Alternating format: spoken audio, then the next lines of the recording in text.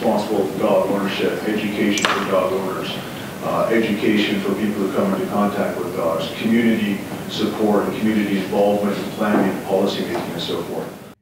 These are the key elements of an in-depth report on the RDCO's dog control service that were presented to a packed City Hall chambers Monday night. Several points were made on how to improve the services, but it was clear the focus for many was on aggressive dogs in the community. The current approach taken by the regional district with respect to dealing with dangerous dogs and aggressive dogs is not unsound.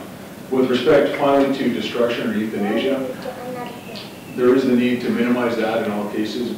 One of the recommendations, Mr. Chairman, is to retain the 2 tiers of aggression. So currently in our bylaw, we have aggressive dogs and we have dangerous dogs. So I suggested that every dog that inflicts serious injury be deemed a dangerous dog, other dogs be deemed aggressive dogs. A 3 strikes policy was also suggested, which would allow for aggressive dogs to receive behavioral training and for the owners to receive education before another serious attack occurs.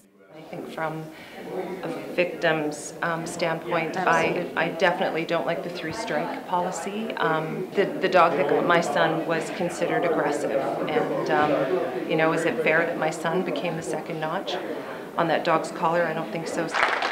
Overall, the report was well received, yet some believe more changes could be made. I believe in difference of opinion to Alan Nielsen Welch, I believe that the regional district has caused most of their own problems. I do not believe the public has caused those. I believe the problems exist because the public has reacted to what the regional district dog control has done.